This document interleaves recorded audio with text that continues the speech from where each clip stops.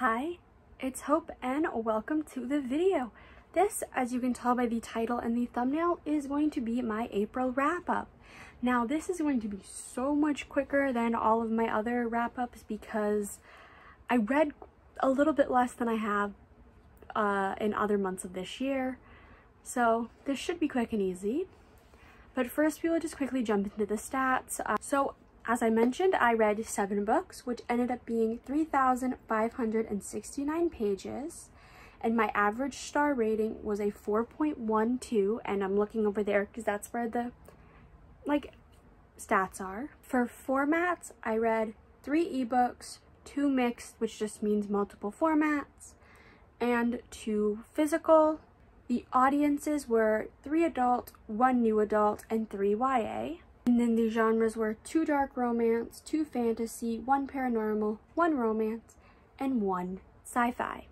So we'll jump right into the first book, which is Gilded by Marissa Meyer, and this I gave 3 stars. This is basically a Rumpelstiltskin retelling, and that's pretty much all I can describe. Yes, I read this and I gave it 3 stars, but I didn't comprehend that much of it and I almost DNF'd it. The only reason I didn't DNF it is because my friend Ashleigh from Ashleigh's Media Addiction, I was on a live show with her talking about this book and she ultimately convinced me to stick it out to the end. And I do plan on reading the sequel because I did enjoy the characters in the second half of the book and the plot in the second half was good, but I didn't care about anything in the first half, which normally is why I wanted to DNF it. But then I was like, screw it, I'll push through it, and I did enjoy it. 3 stars.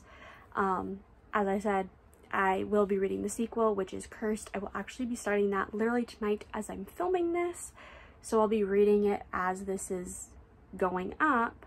But that was book 1. The next book is Cytonic by Brandon Sanderson, which is the 3rd book in the Skyward series, which is a YA sci-fi series.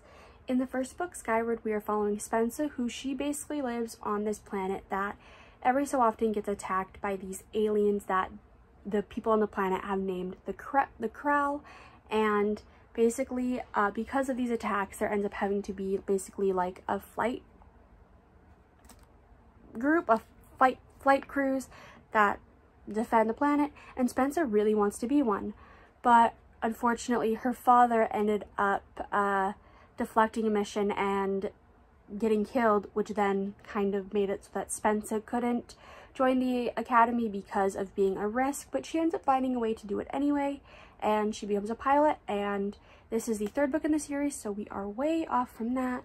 And this I also gave 3 stars because it felt very unnecessary, and it felt like I read the Skyward Flight novellas, which were 3 novellas. I feel like this could have just been a novella within that series, like within those books. It felt so drawn out and so unnecessary in some points that I genuinely do not remember anything from it, pretty much.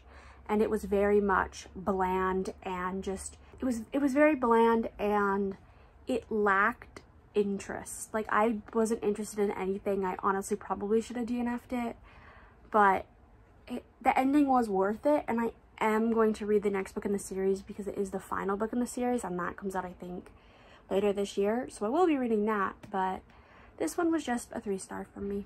The next book is Brutal Prince by Sophie Lark, where in this we're basically following in kind of the Chicago underworld, and we are following the Griffins and the Gallows. And basically when Ada, the youngest Gallows sibling, ends up breaking into a party that the Griffins are hosting and setting fire to their library, a long conversations end up happening between the leaders, and basically to kind of calm down their rivalry, because there has been people lost on both sides for many generations. Ultimately there ends up being an arranged marriage between Ada, who is the youngest Gallows sibling, and Callum, who's the oldest Griffin sibling and the heir, and it is an arranged marriage between the 2 of them, and it very much is hate to love. It is very spicy. It has amazing illustrations. I'm trying to find an illustration that I can find. Like, it has these illustrations in it throughout. There even is a couple that are, let's just say, I don't think YouTube would allow me to show them and not risk getting a strike on my channel. But I love this. I give this 5 stars. Oh my gosh, it was amazing.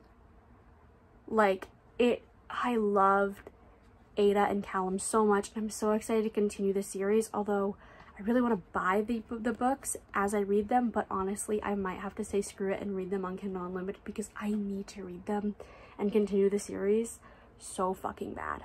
The next book is Corrupt by Penelope Douglas, and this is the first book in the Devil's Night series, which is a series of basically each book follows one of the guys in a friendship and their respective girls. And in this book, we are following Michael and Erica.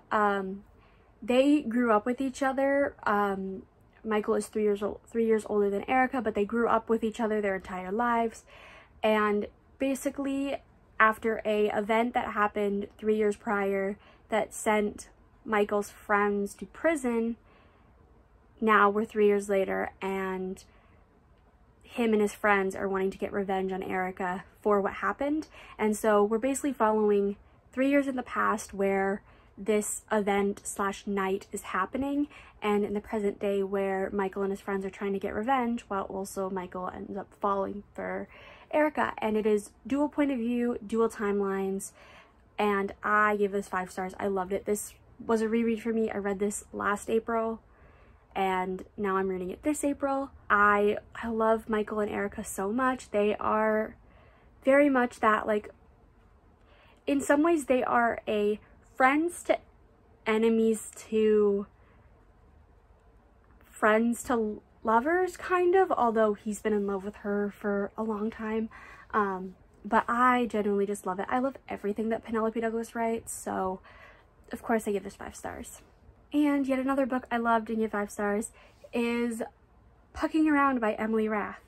So if you watched my March wrap-up, you would have heard about this book too, because I read it in March and then I reread it in April. Yeah. In my defense, the only reason I read this is because my best friend Morgan decided to pick it up, and I was like, well, we have to buddy read it.